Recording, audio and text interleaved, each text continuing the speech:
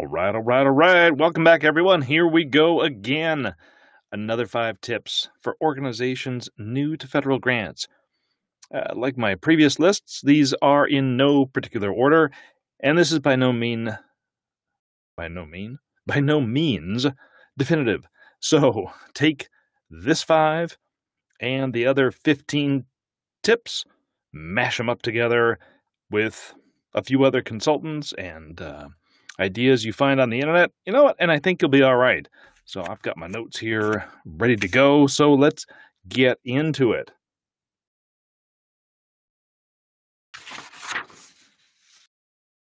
First thing, federal grants should be a nice to have thing, not a need to have thing. Federal grants, in my opinion, should be used as seed funding to pilot new program ideas. They shouldn't be used for ongoing funding. You know, once your organization becomes too dependent upon federal grants, you're forever chasing them, and you're at the mercy of the shifting political winds in DC, and that is a really, really bad place to be. So focus your development efforts on local, state, and private funds, and save the federal dollars for the big ideas and experiments that can't be funded with other grants or other funds.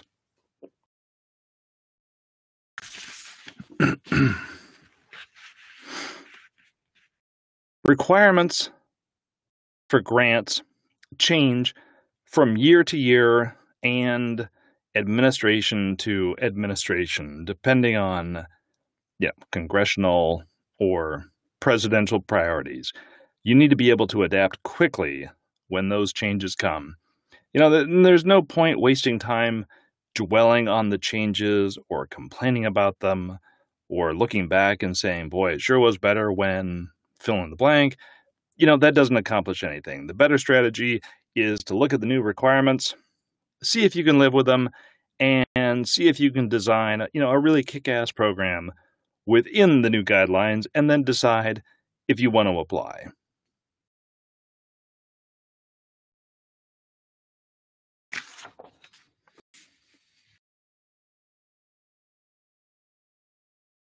Now, don't be one of those organizations that just loves to talk new ideas to death. You know, talking and intentions are not the same as actions. You know, instead of endless meetings where you eventually talk yourself out of trying something new, just go for it. Less talk, more action, make it happen. If something doesn't work, you can always stop and go back to whatever you were doing before, or better still, try something new.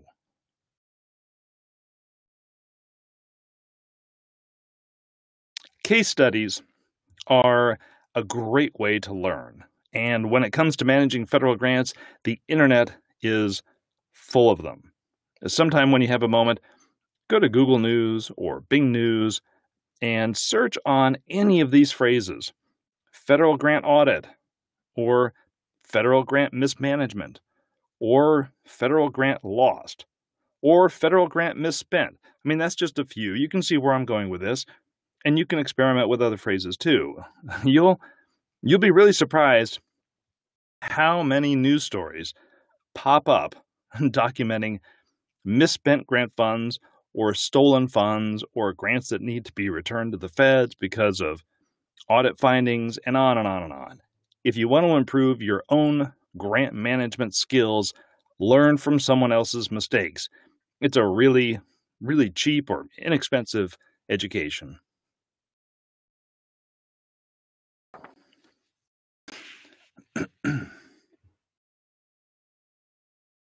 Do you ever look to see what your representatives and senators are doing in DC? congress.gov is where you want to go to keep an eye on them and all of the legislation working its way through the halls of Congress. Go check it out. In my opinion, it's one of the most underrated federal websites. Since they redesigned it and incorporated all of the legislation information from the old Thomas system, It's much more user-friendly. Congress.gov is also a good place to look up pending legislation with new grants in them. So using the search bar at the top of the web page, just search for grant award, and you might find something that's that's really interesting, or that's being sponsored by your representative or senator that might be worth supporting.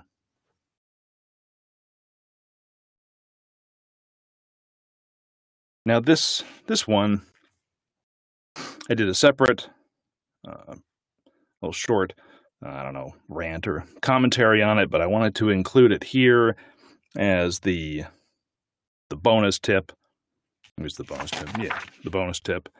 So this attitude by grant seekers, it always shocks me, and yet it also fascinates me. I kind of find it interesting how people always think they know better how to spend somebody else's money. I mean, what's not written here is when they're saying, the foundation says it has limited resources, but it actually has $800 million under management. Really, that's saying, hey, look, you've got money. Why don't you make a grant to me or my organization? Well, look, we don't know anything about this foundation's long-term obligations and their investment strategy. So for all anyone knows, 90% of their money might already be, committed to existing or future projects.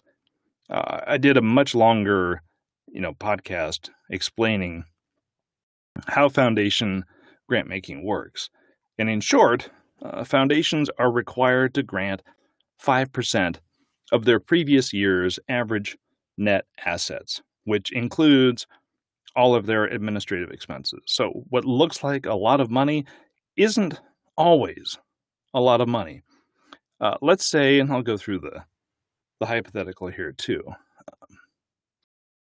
Let's say for discussion purposes and round numbers that 800 million that's mentioned in the tweet was the foundation's previous year's average net assets. So 5% of that would be 40 million. And let's keep going with this and say that the foundation spends 10% or 4 million on its administrative costs. That would leave 36 million to distribute. And again, we're just going to keep this very basic. To you and me, that seems like a big number, and it's really not. And here's why. A foundation with $36 million to grant isn't going to make $360, $100,000 one-year grants. I mean, that's just insane. They wouldn't have the staff capacity to handle the oversight workload, not to mention, to get to 360 awards, they would need to review and score thousands of proposals. Instead, they're more likely to make 10 to 30 large multi-year grants between $1 and $3 million spread out over 3 to 5 years. And whatever's left over, they could use to make smaller grants. Now, this does a couple of things. First, it helps them go through a lot of the money they need to spend on grants without overburdening the staff. And secondly, they now have funds committed for several years into the future. So let's say next year they have another $36 million to grant out. Most of that is already committed to the existing multi-year grants. And this doesn't even take into account that foundations can set aside funds for major projects for up to 60 months. That is, they can set aside 5 years worth of funds in 1 year, and it would count against the amount they need to distribute that year. So back to the $36 million I used as the example before, a foundation could set aside $30 million in one fell swoop, leaving only $6 million to make grants with that year. So, the bottom line is every foundation sets their own rules. You like it or not, it's just part of the game.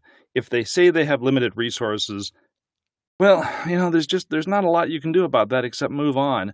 There are many, many, many private and corporate foundations out there. If you know, struggle with one, just keep at it until you find another one that's a good fit for your organization.